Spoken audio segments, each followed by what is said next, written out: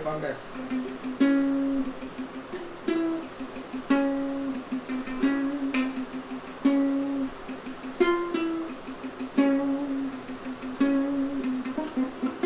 I think I started painting around maybe when I was 3 or 4 years old. It was not that serious, but the thing which started on a slate eventually came out to be something on a canvas later on. I was never serious about it till I was 15, but yeah, that's when it took a turn and painting became much more serious for me. I did one of similar paintings like this, which I did before I started painting in blood. It's just simple, but the ideology of the technique that I used to use is coming clear. I used to paint in oil. I used to scratch out the paint to form some shapes and stuff. Then I just used to paint all over them again, till it came up to be something like this. Painting with blood started, I think, 2 or 3 years down the line. The whole phase started from 2014 when I gave myself a name called Ryan Omega, which was an entity of mine. When I think about it now, I always had this image in me as a kid that whatever I do from my left hand is supposed to be bad, whatever I do from my right hand is supposed to be right. I do 90% of my things with my left hand, 10% things on the right.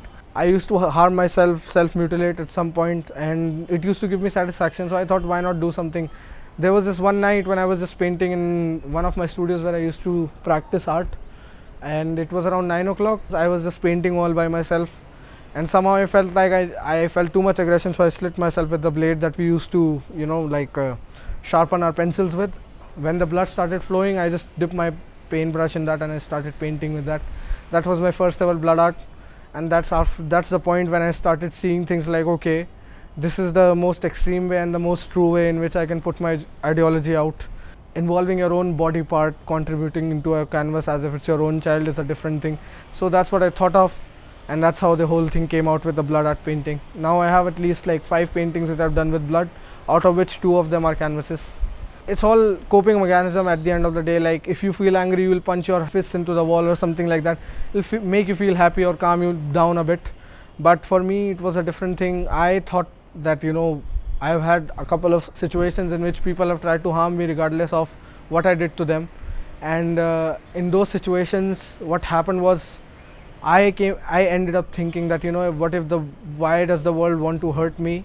And I just ended up thinking that, I should hurt myself first before they do. I started self-harming myself in anxiety and depression at that time, and I was clinically diagnosed with all these things, and it all just came out, and it used to help me out a bit.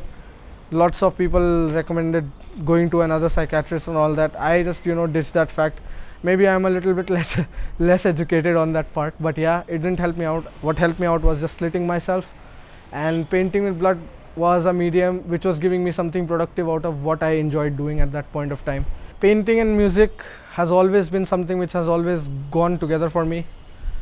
Painting is something which I feel like helped me out when I was not financially stable doing music.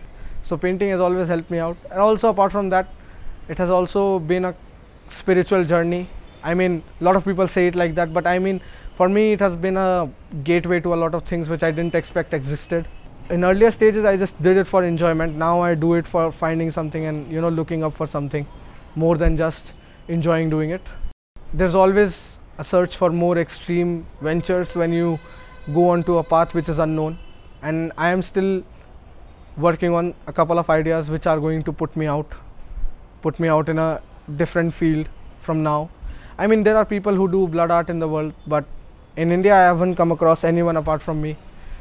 In India it might be a new thing, but my competition is not here. I don't even have a competition with anyone. The only competition I have is with myself, to know what lies ahead if I put this much effort into it. I mean, it's all about the effort, how much you put into something, and then you see the result. I am going to continue painting in blood. There might be a painting which might be my last one as well, looking at how extreme I'm going with it. I mean, this kind of art form doesn't really require any acceptance from anyone but from yourself. Are you ready to sacrifice something if you need it? I mean, it's all about living it to the extreme. If I really gave a shit about what my family thinks or what anyone around me thinks, I would never be cutting myself, because at the end of the day, these scars are being the parameters on which the society judges you for. I am kind of ready for it because this is who I am.